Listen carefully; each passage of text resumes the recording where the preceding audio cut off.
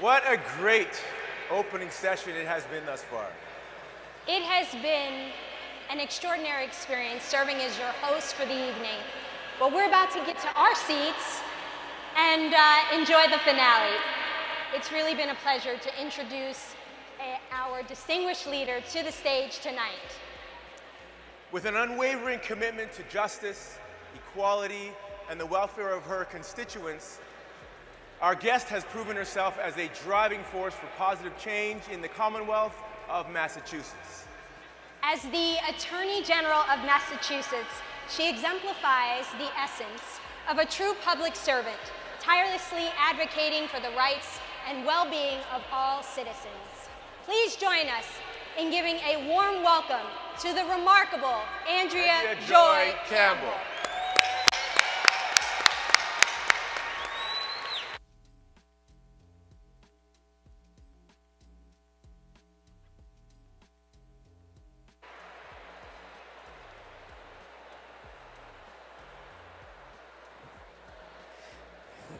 Are these working? Oh, they are.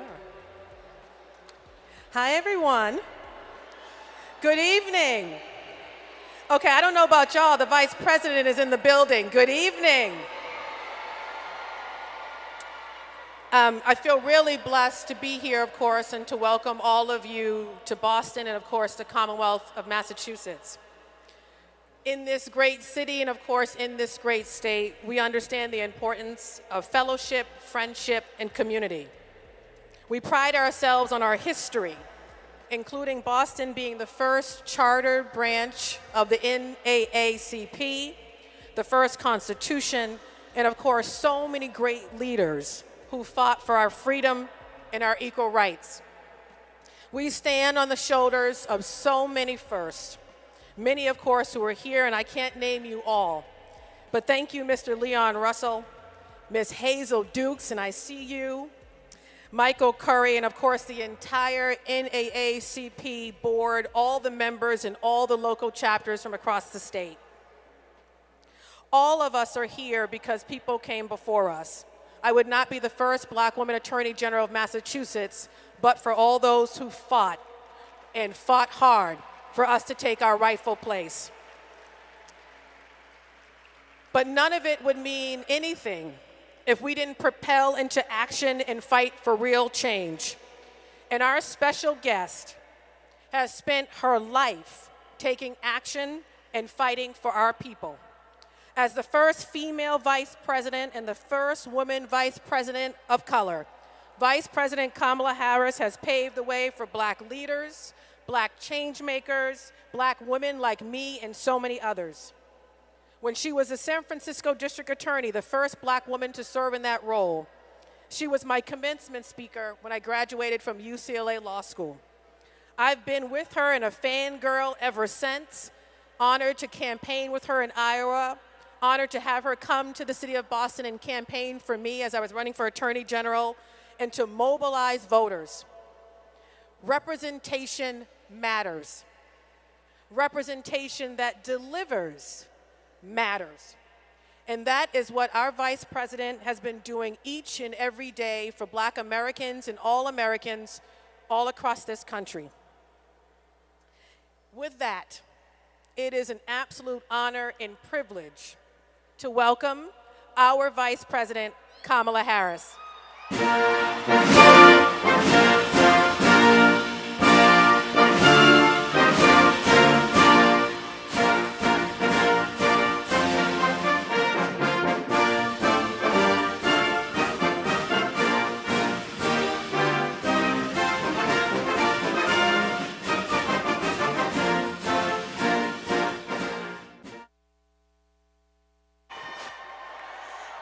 Good evening, everyone. Good evening. Hi. Hi, General. Hi, Vice President. I will tell you, I was remarking to my team that I feel like Oprah. It's an honor and a privilege to have you, of course, and let me get my questions in order. And we can start with so many different things. But as you crisscross the country, and of course, you're meeting with Americans in every community, of every demographic, and you're seeing that it is really important, as Mr. Russell just said, civic engagement and the importance of our voices. What does that look like to you? What does it feel like? And why is that important in this particular moment in time? Well, let me start by saying, as a lifetime member of the NAACP,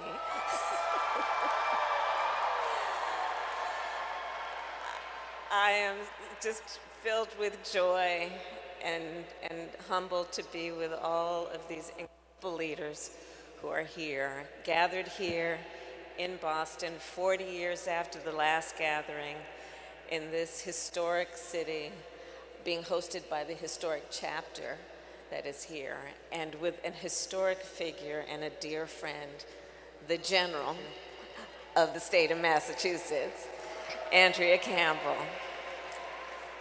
So I do want to start with that, and also in that way recognize on those points that there is so much that we have achieved and so much to celebrate. And we are in a moment where there is a full-on attempt to attack hard-fought and hard-won rights and freedoms and liberty. And what I know about the leaders who are here is that the members of the NAACP are up to the challenge to fight for these hard-won rights and freedoms, and we know every day we must be vigilant in protecting that which we have achieved and keeping our eyes on our vision, our collective vision of how we can continue to strengthen our nation. We could go in so many different directions, but because you talked about just fundamental rights and how many of them, of course, are under attack, you have been a fighter, a forceful fighter and leader for fundamental rights, and of course, our right to do whatever we like with our own body. Yeah. You have been on the front lines when protecting our reproductive rights, and of course, justice in all of its forms. In this particular moment, as we look at, of course, our history, but most importantly, the attack on these rights, how do you see it? And what do we need to be doing to protect those rights? Register to vote and then vote.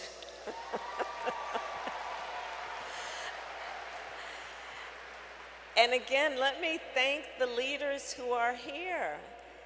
Just let us reflect on what the folks here accomplished in 2020. We were in the height of a pandemic. There was an extraordinary amount of loss of life, loss of community, loss of normalcy. People lost their jobs.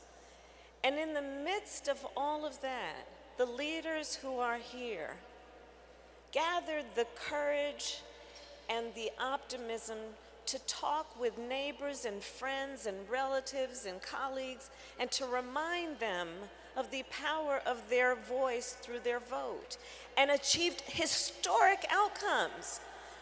We had a record voter turnout for African Americans in 2020. We had a record turnout of young voters in 2020, thanks to the work of everyone here. The NAACP, by some calculations, turned out hundreds of thousands of votes alone just based on your organizing and activism. And let's reflect on what that has meant. Well, one thing is it scared some people.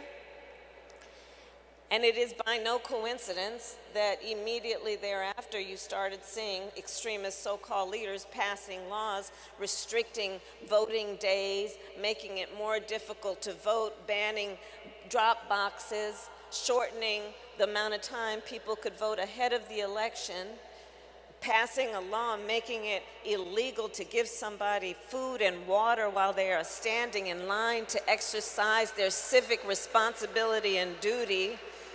Let us also mention the hypocrisy.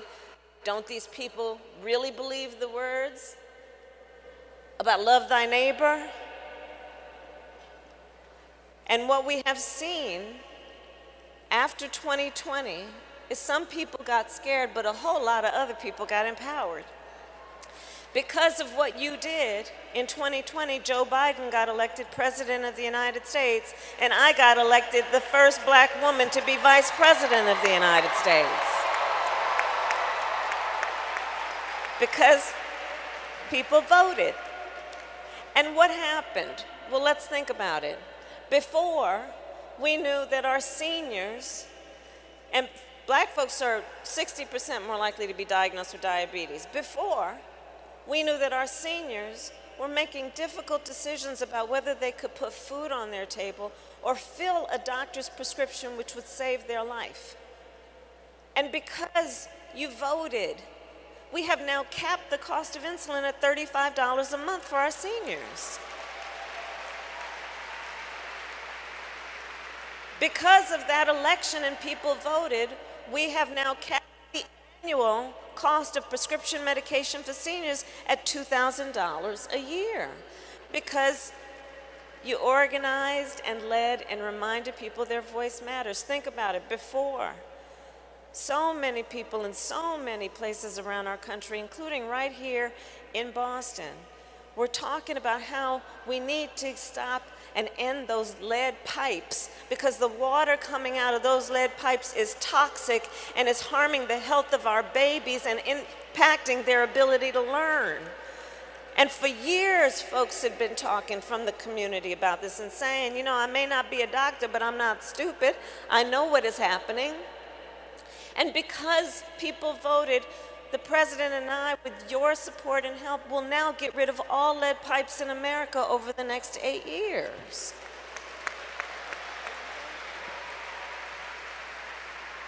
Before, our small businesses, which are part of the lifeblood, the economic lifeblood, the cultural lifeblood of our communities, were saying, you know, for minority-owned businesses, it's hard to get access to capital. But because people voted and said small businesses are a priority, we have now, since we've been in office, increased to the highest rate the number of small businesses that have been created in any 2-year period, and black businesses are helping to propel those numbers. The work we've done has been about saying that we need to hear the cries of families who know that the United States of America, one of the wealthiest countries in the world, has one of the highest rates of maternal mortality. And because folks voted and we were able to be there, we elevated the issue of maternal mortality, and particularly black maternal mortality, because in this country, black women are 3 to 4 times more likely to die in connection with childbirth than other women. And we said, we've got to address this. And because we are doing that, we see, for example, that in states before we started, only 3 of the states extended Medicaid coverage for postpartum care from 2 months to 12 months. And we issued the call and the challenge, and now 35 states have postpartum care up to 12 months. Right, that's right. And I've been calling out the states that haven't. I'll let you all know. and I love, you know, how you did this, of course, on the trail, you and the president, talking about the things that matter to folks, economics, affordability, and making what we do relevant to their daily life. And particularly on maternal health, because I sit here standing on your shoulders as a former Attorney General and the first black woman elected in that role in the country. Yeah. We have been prioritizing, I know, you can clap on that, she was the first. And then we have A.G. Tish James in New York. Exactly right. And then me, there's only 3. There's only 3. There's only 3. Ever. Only 3 black elected AGs, and more to come, right? More to come. That's right. More to come. That's right. But that maternal health piece is critical. And even in our office, we launched a maternal health grant, specifically looking at funding folks on the ground who are closing these gaps, looking at ways in which we can take an issue and a problem and apply our tools across all levels of government. So just kudos to you on the leadership. But as we talk about life and young people and babies, I'm going to pivot to gun violence, which we know is a major epidemic in this country. I can't imagine what it feels like to get the calls from every part of the state when it comes to another mass shooting or another life loss. So I'd love for you to take a moment and opportunity to talk about the work you're doing to end gun violence and what folks here could be doing as well. Particularly those, I know there are folks in the audience who do this work every day, breaking cycles of violence in community. And they are community-based. Each of us has a role, but I would love for you to talk about that. So as you know, because you do get those calls in the middle of the night, every life lost is one life too many, and the way that it also, in terms of that loss, reverberates through families and communities, and the resulting trauma, often undiagnosed and untreated, being the lingering effect of it all. And it's important when we talk about what makes for smart and reasonable gun policy to recognize it is about mass shootings, and it is about everyday gun violence that is happening in America. Gun violence is now the #1 cause of death of children in America, not some health disease. Gun violence is the #1 cause of death for children in America. 1 in 5 Americans knows somebody who was killed by a gun. Talk about the trauma that communities are experiencing. So here's the thing.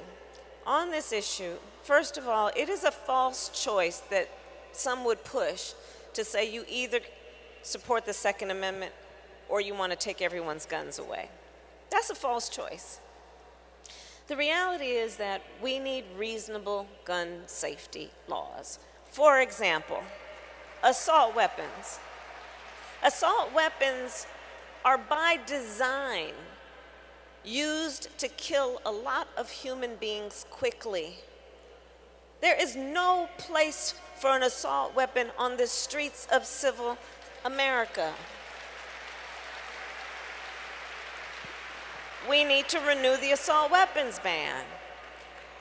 We need to have universal background checks. Why? It's reasonable to say that we might want to know if somebody is been found by a court to be a danger to themselves or others before they could buy a lethal weapon. It's just reasonable. You might want to know that. You might want to know if someone has committed a crime of great violence before you let them buy a gun. It's just reasonable. So part of it is that we have to fight back against those who would say this false choice, because I support the Second Amendment. I also support reasonable gun safety laws. And here's what we need to do. Vote. It gets back to voting, because the problem we are facing is we've got people in the United States Congress who walk around with their fancy lapel pins and their staff running behind them all over the place, and they don't have the courage to stand up and say, we need to deal with this issue as a matter of safety and the health and well-being of the American people, and pass reasonable gun safety laws, pass an assault weapons ban, pass universal background checks. Now, we'll say that without Congress having acted among some of these other issues, we have, through our administration, and the President has been a great leader on this, been able to pass some of the most significant gun safety legislation in 30 years. And that relates to some level of what we can do around some level of background checks and all of that, but it's not enough. We need to have Congress to be prepared to deal with the big issues and do it in a way that is just about saving lives, and it's just reasonable. And I just want to echo a point, because it's been a theme throughout this entire conference: civic engagement, voting. And let me tell you, there are folks probably in this room who are not registered to vote. Go get registered to vote. You can clap on that. It's important. And if you are under the age of 18, well, get prepared to get ready to vote. And most importantly, if you are registered to vote, because there are a sizable number of people who are registered to vote, but who don't take any action on election day, it is critical. It is absolutely critical. And like everyone has said, if you want policymakers who align with, say, your lived experience, who share your values, who operate with a sense of integrity and intentionality to get things done, they don't get there by accident. They're placed there by people who vote. And so I'm going to keep stressing that as a theme that keeps coming up. One of the things I want to ask you about, because you bring this up, the extremist so-called leaders. Yes. That's a recurring as I thing. call them. As you call them.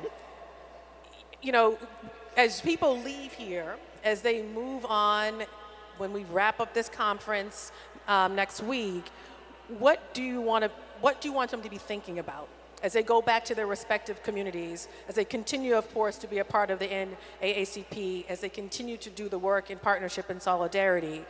What do you want them to be thinking about? What do you want them to be taking action on, other than voting, of course? I think it's very important to just see what is happening now and be clear-eyed about it. Many people know that story about the 2 pots of water and the 2 frogs. So here's how it goes. 2 pots of water. In one pot, you start to slowly, you drop the frog in it and you start to slowly turn up the heat. And that frog will start getting used to the heat as it goes up, and eventually the pot of water will start boiling and that frog will perish. In the other pot, you first turn up the heat so the water is boiling, you drop that frog in it, that frog is going to jump right out.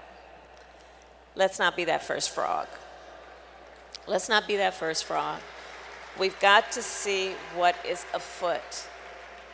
There is a national agenda afoot to attack voting rights, to attack the freedom of people to make, and for women to make decisions about their own body. And you mentioned that earlier, and I just want to emphasize, the highest court in our land, the court of Thurgood, just took a constitutional right from the women of America, a right that had been recognized.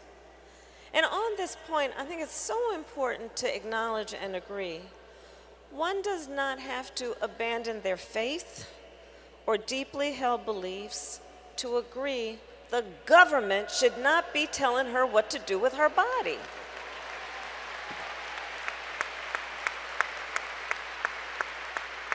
She can choose to make that decision with her pastor, her priest, her rabbi, but the government should not be telling her what to do. You look at what's happening as the attack on LGBTQ folks. You look what's happening in book bans. You look at this ridiculous thing that is happening in Florida where they dare to suggest that enslaved people benefited from slavery. We got to pay attention,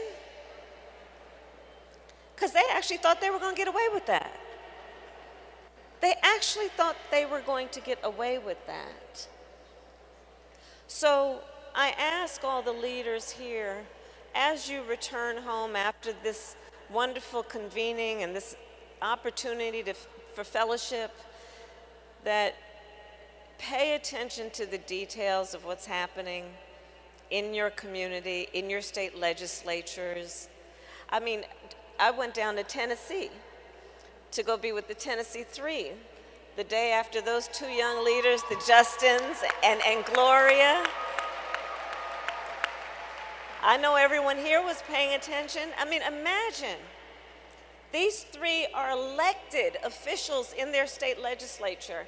They are in a session, they're in official session in the state legislature.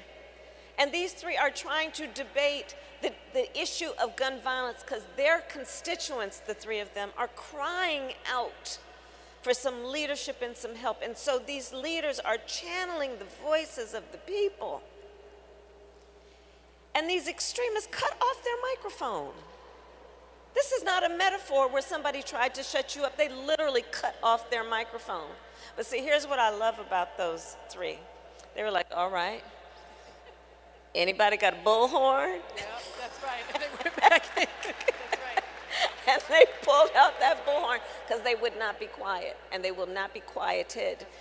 And so as we go back home, let us remember all that is at stake, and that the activism And the organizing makes a difference, and it matters. And sometimes you feel like you're up against just so much that is wrong, and it's unbelievable, and it can be tiring. But we know we stand on the shoulders of people who did not tire, because we know it is worth it, and we know when we fight, we win. When we fight, we win. When we fight, we win, and other folks have been talking about it. You named it at the beginning, the power of the black vote, the power of black engagement, the power of black folks running for office. That's right, that's right. The power of us bringing our full stories and lived experiences into every space. That's right. And sometimes it's a lived experience that's never shared or even at the table. And as we work hard, and all of us in this room are doing this in our own right, to dismantle systems, to tell the truth about the history of this country, That's right. to name the racial disparities that still exist, That's right. including in Massachusetts. We are a progressive Commonwealth, but we still have racial disparities in every system. In our housing system, we still have work to do. Our environmental system, we still have work to do. Our prison system, our educational system, the list is long. One of those I do want to talk about, because I know some of the folks who are in this space, is we talked about gun violence, family violence, trauma, prison reform, criminal legal reform. Many folks who are not here with us at this conference is because they're incarcerated. That's right. Whether as adults or as juveniles, the cradle to prison pipeline is very real. That's right. So how do we dismantle those systems during a time when our courts are taking away rights? And I just have to insert a point which you made, regardless of how you feel about the right to choose or not. If they can come for that civil right, you better be careful, because they can come for any other civil right. That's right. Any other civil right. That's right. So it's stop being distracted and truly pay attention, because there is an organized plan. But as we do this work and want to mobilize all of our people, including those people who are behind the wall, including those folks who have a voice and something to bring to the table in leadership, what does that look like from the administration's perspective? What does that look like from your perspective? And you've been doing this work for some time. Well, there's a lot that has to be done and needs to be done. One of it is we have to deal with, to your point, what we need to do to reform the criminal justice system, which is something I've been working on my entire career, as you know. And it includes what we need to do, for example, with the pipeline, and that is about restructuring and thinking about how we restructure, how we think about what causes people to enter the system, and addressing those things before it becomes something we react to thereafter. For example, the issue of trauma. I have worked for years on the issue of undiagnosed and untreated trauma among our children. Let's recognize, for example, poverty is trauma-inducing. Let us recognize all of the contributors, and we need to address it with intervention that is about having an approach that is about lifting folks up and having some level of concern and empathy for their experience. I think one of the issues that we're facing is there's this perversion that's happening around what does strong leadership look like, and this suggestion that it's a sign of strong leaders to beat people down, when in fact the true strength of a leader is they who lift people up and have empathy and have some level of concern and care for the suffering of other people, as opposed to these so-called extremist leaders who act as though empathy is a sign of weakness. But back to the point of what we need to do to reform the system, it's about putting resources into communities. It's about addressing issues like access to capital. It's about addressing issues like access to pathways towards intergenerational wealth, which includes the ability to own a home, the ability to start a business, the ability to relieve student loan debt, which is something we've been working on and will continue to fight for. There is the piece of it that's about what we need to do around police reform. And that is, you know, I strongly believe it should be thought of as a civil right for all people to be safe. including safe from the people sworn to protect us. And we should think about how we work toward then safety in a way that we address it from all directions. And then, of course, there's what we need to do that is about really having a commitment to access to opportunity. And again, that's where we have to be clear-eyed. The Supreme Court just demolished, just basically did away with affirmative action, which was all about access to opportunity. The fight that has been the fight of the people who are the founders of the NAACP was a fight that was about freedom, about equality, about liberty, and about access to opportunity. And there are people who are intentionally trying to destroy access to opportunity for those who have been left out or overlooked. You look at what's happening with these so-called leaders who are trying to say that diversity and equity and inclusion is somehow a bad thing. Let us not let them get away with that. They're trying to get rid of DEI programs so that corporations will stop paying attention to who they're hiring and promoting. Will stop paying attention to who gets accepted to schools, thinking about the issue of equity. So all of these factors are connected. And to care about one is to also have the responsibility to see it in the context of the others. And I think stressing the intersectionality of all these issues. Indeed. Our community is dealing with so much and has been because the systems were designed in such a way to exclude, to marginalize, to oppress, and specifically Black people, right? This history that we often don't want people to learn about. And frankly, even some of the history I needed to learn, I didn't learn in my public school education. I learned some of it maybe at Princeton, but when I was at UCLA Law School, critical race theory was in the building.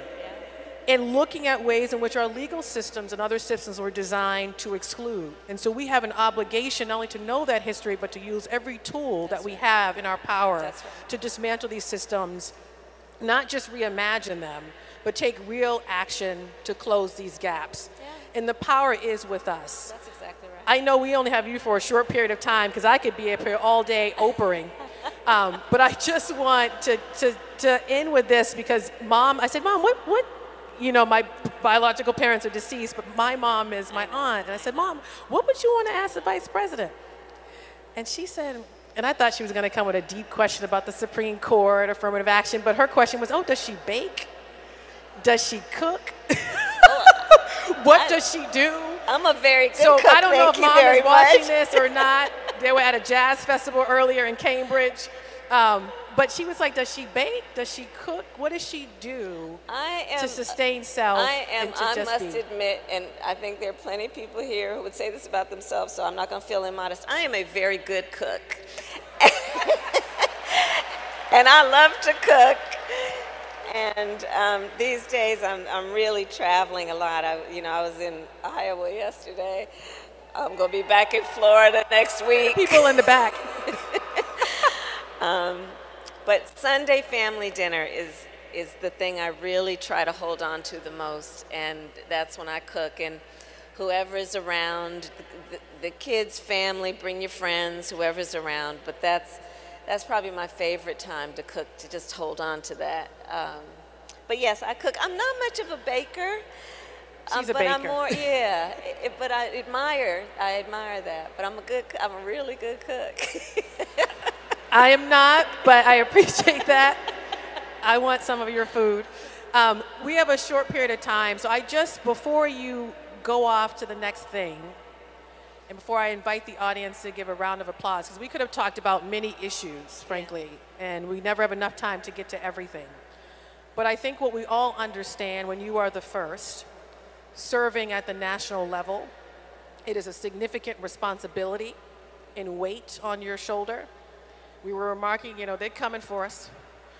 And what that means is that you have to sustain yourself, of course, be protected, but